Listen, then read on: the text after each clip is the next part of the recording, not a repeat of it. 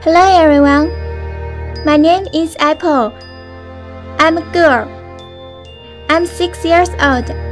I can sing and dancing.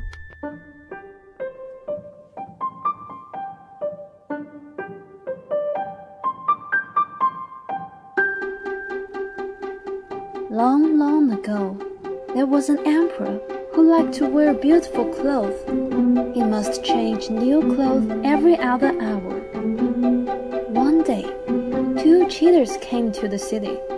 They said they can make unique clothes, and any incompetent or silly people can't see it. The emperor was very pleased and gave them a lot of money to have the clothes.